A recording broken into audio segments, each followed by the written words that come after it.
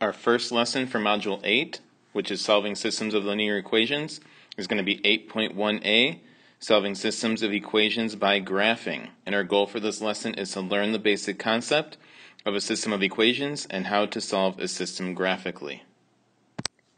Now we're getting back into graphing with this lesson, so you will need to use graph paper for all the examples and for any homework that require you to actually make a graph. So make sure that you got your graph paper ready, and we're ready to talk about what a system of equation is, and then we'll look at how we can solve a system using graphing. So first we want to go ahead and define what a system of equations is. And a system of equations can be defined as a set of equations, and for our class it will always be two. So two equations. So if you want to replace a set of, you can just put two equations using the same variables. The solution to a system of equations is the ordered pair that both equations share. Now I know that sounds pretty complicated, but essentially what we're going to have is we're going to have two equations. Both equations are going to have x and y for their variables, and what we're trying to do is we're trying to identify the point on a coordinate grid, where the two graphs intersect. The point where the two graphs intersect, that is the answer to our system of equations. So that's what we're trying to find. That's what we're trying to identify when we're solving a systems of equations problem. So let's begin with a little bit of review on how to graph a single line. We're going to be graphing two lines on the same coordinate grid, but just to start I want to do a little bit of review. So our first equation, we have y is equal to negative x plus 4. Now to graph this, there's two things we need to identify. We need to identify a value for m and a value for b. M is our slope, b is our y-intercept. When we were graphing back in modules 3, 4, 5, 6, we talked about how we were not getting away from this, that it was going to be coming back. So we need to go back, if we need to go back to those notes to recall how to do this, then that's fine, that's what we need to do. So for our value for m, what we're doing is we're looking for the number that's in front of our variable, in front of our x. And right now all we have there is a negative sign. But we remember that if we want, we can put a 1 in between the variable if there's no number written there. So our value for m is going to be negative 1, and we want to write our slope value as a fraction. So instead of writing it as just negative 1, we're going to write our slope as negative 1 over 1. Okay, so that's our slope value. Now for our y-intercept, our value for b, that's whatever our constant term is, whatever number we're adding or subtracting to the equation. In this case, we're adding 4, so our y-intercept is going to be 4. Now, when we graph an equation like this, we've got our two critical pieces of information. We have our slope, we have our y-intercept. We need to recall that we start by plotting a point at our y-intercept. Even though slope is the first thing that we see in the equation, we start with the y-intercept, which is b equals 4. So this y-intercept tells us how far to go up or down on the y-axis. Because this value for our y-intercept is 4, positive 4, that means we're going to start at the y-axis and count up 4 units to place our first point. So our first point on this line is going to go right here. Okay? So, and again, I got this point here using my y-intercept value that was right here. Now I need to plot more points for this line, and for that I'm going to use my slope. Now slope, if I remember, is rise in the numerator and run in the denominator. Rise tells us how far to go up or down. Run tells us how far to go left or right. So since my rise is going to be negative 1, I'm going to go to the point that I plotted already, and I'm going to go down 1 unit for my rise, and then I'm going to run right 1 for my denominator, for my run. So my next point is going to go right here. Again, I got that by going down 1, so down 1 unit, and then right 1 to get my point. Now I can do the same thing again, down 1, right 1, and even one more time. And if I want, I can do the opposite of that as well. Instead of going down and to the right, I can go up and to the left. And I can do that again. Now, when you're graphing at home, you want to make sure that you're using a straight edge, your ID, or something along those lines in order to draw your line. I don't have a straight edge that I can put on my iPad, so I'm just going to freehand it. But I want you guys to make sure that you're using straight lines. Let me try that again. So that purple line that I have on my graph represents the equation y equals negative x plus 4. Okay? So it's not a perfect line, but it goes through most of the points pretty well. Again, you would want to use your ID to make sure that you are drawing a straight line. So it's a quick recap of how we graph a single equation. So now when we're graphing a system of equations, what we're going to do is we're just going to add a second graph to our coordinate grid. So if we continue with this example, I'm going to put another equation on my example. And we're going to use y is equal to 3x as our example. Now to show that this is a system of equations, what each problem should have is they should have a brace symbol like what I have here. Some people call that a curly bracket or something like that. I like to think of it as a kind of like a Jay Leno chin. I don't know if you guys know who Jay Leno is, but he's got a big chin. So that's my Jay Leno chin. There's the eye in the mouth. You guys don't have to do that. Just amusing myself right now. So again, a brace symbol is this symbol right here. That symbol tells us that we're dealing with a system of equations. It tells us that we need to graph both of those equations on the same coordinate grid and identify the point where they intersect. So just like for our first equation, we identified the slope and the y-intercept of our purple equation, we're going to do the same thing with the red equation as well. So our slope is going to be the number in front of the variable, which is going to be 3, and I want to write that as a fraction. So it's 3 over 1. And our y-intercept is whatever the constant term is that is being added or subtracted to the problem. And there isn't one for this problem. If there isn't one, our y-intercept is 0. That tells us that since we start with the y-intercepts, we're going to start at the origin. So we're going to start right here at the origin with this problem. In order to get more points, we're going to do rise over run. So we rise 3 and run right 1. Rise up 3, run right 1. So from this point here, I'm going to go up 1, 2, 3 units, then run right 1. So my point is going to go here, and I can do that again. From here, I'm going to go up 3, right 1, which helps me to put my other point right there. And if I want, I can do the opposite of that as well. Instead of going up and to the right, I can go down and to the left. So I would go down 3, left 1 to put my point here. And now that I've got my points plotted, I'm going to go ahead and draw a line through those. My line's not perfect, but I would expect you guys to use a straight edge to make sure that your lines are perfect. Now, I said earlier when we were talking about what a system of equations is actually all about, we are trying to identify the point where the lines intersect. That is the whole purpose with this. It's a lot of work, or all the work comes in identifying where those two graphs go.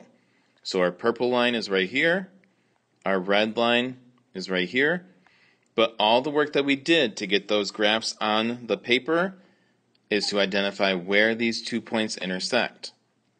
And so the solution or the answer to this system of equations is going to be this point right here, but I don't want you to just circle it on your paper. In fact, you don't need to do that at all. I want you to write down what the coordinates are. And the coordinates for that point are 1, 3. That is the answer.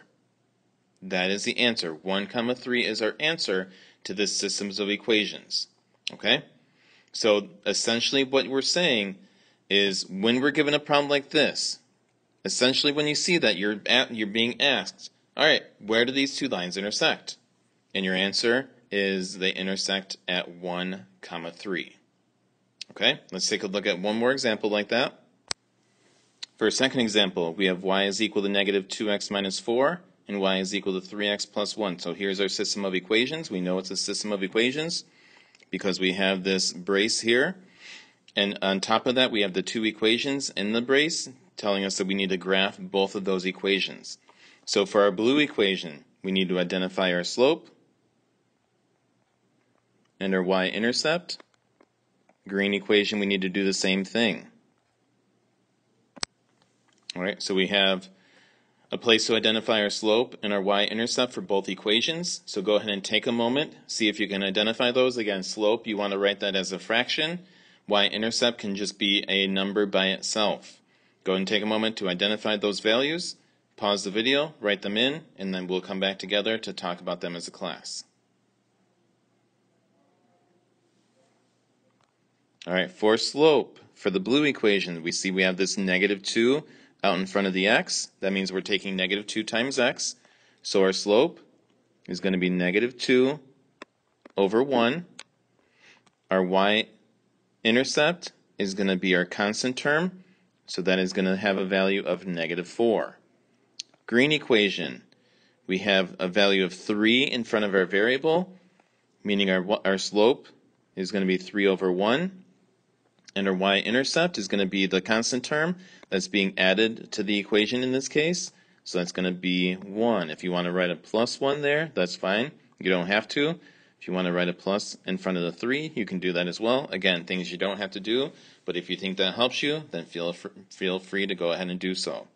Let's start with our blue equation with our y-intercept. We have b is equal to -4, meaning we start at our y-intercept and we start up by going down 4 units. So we're going to go down 4 units and put our first point right there. Now after that, we've got our first point at our y-intercept. We get additional points now using our slope. So from the point I just plotted right here, I'm going to go down 2 units and then right 1 unit. So down 2, right 1 will give me a point right there. So there's my first point. Now I've kind of run out of room on my graph going in that direction, so I'm going to go ahead and turn around and go the other direction. Instead of going down and to the right, I'm going to go up and to the left, giving me a point there, and I'll do that one more time. Up 2, right 1, and now I've got my line. So here's my blue line, representing my blue equation, y equals -2x minus 4. Next I want to take a look at my green equation. My y-intercept is 1, so that means I want to start up by counting up 1 from the y-intercept, or from the origin, and put my first point there. Again, I got that point by going up 1 from the origin. Now from that point I just plotted, I'm going to go up 3 and right 1. So from here, I'm going to go up 3 and right 1. And I'll plot a point there. And I'm getting close to running out of room going that way as well. So I'm going to go the other direction, down 3 and left 1, putting my next point there, and I can do the same thing again. Down 3, right 1, giving me a point at that location. Now I can go ahead, I see that my points are in a straight line, so I'm going to draw a line going through all of those. And again, my line is not perfect. I expect yours to be perfect when you use your straight edge. But now what I'm trying to do is I want to identify the point where the lines intersect, and that happens to be right here. Okay, those lines intersect at that point, and so that point right here is my solution. So my solution to this system of equations is simply that ordered pair, which is going to be -1, -2. That's it. I'm just looking for the point where the lines intersect. So those are 2 examples where I'm actually showing you guys how to do a graph. Next, what I want to do is real quickly show you a couple of special cases that you might encounter when going through these types of problems. Alright, so for our first special case, let's say you get done graphing your first line, and it doesn't matter the direction or the slope of the line or anything like that, the slope or the y-intercept of the line, but you plot your first point, and then as you start plotting your next point, you realize, wait a minute, everything is lining up with what I already put on my graph for my first line. and you realize that the two lines perfectly overlap. Okay, that is a special case. When you get two lines that overlap like that, that is called all solutions, or infinitely many solutions. All right, we talked a little bit about that back in Module 7, Lesson 4 that Mrs. Murray made a video for us for. So all solutions is when you have the graph of a line completely overlap another line that you just graphed. That means that the two lines essentially are equal to each other, and so every point along that line is a solution to that system of equations. And this is going to happen when you have the same slope and same y-intercept. All right, it's going to happen when you have the same slope and the same y-intercept.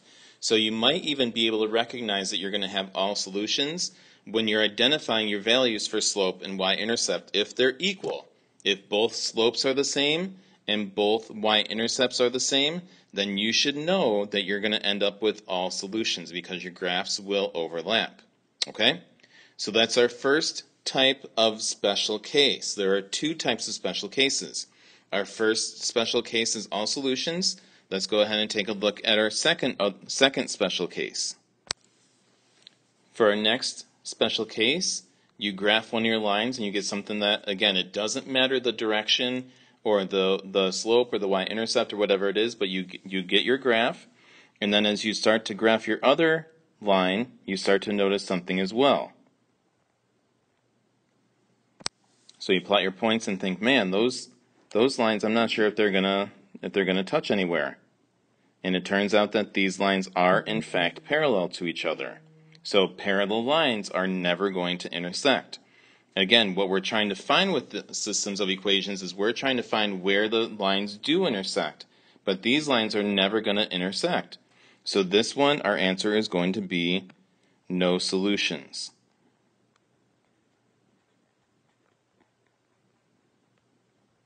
Or some people might call it the empty set, or they might give it a symbol like that. Okay? All of them mean the same thing. It means that there is no real answer. And the way that you get this type of answer is you have the same slope. So just like with example 3, we're going to have the same slope, but different y-intercepts.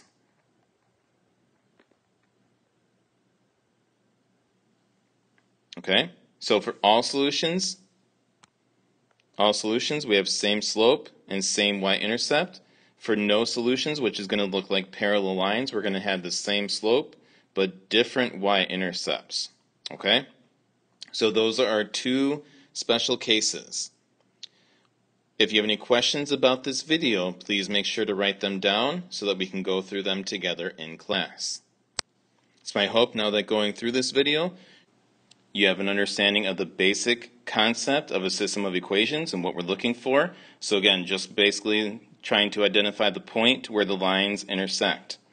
And then also how to solve those systems graphically, and understanding that we need to graph both lines on a coordinate grid and identify the point where they intersect. Again, any questions, write them down. We can go over them together in class on Wednesday.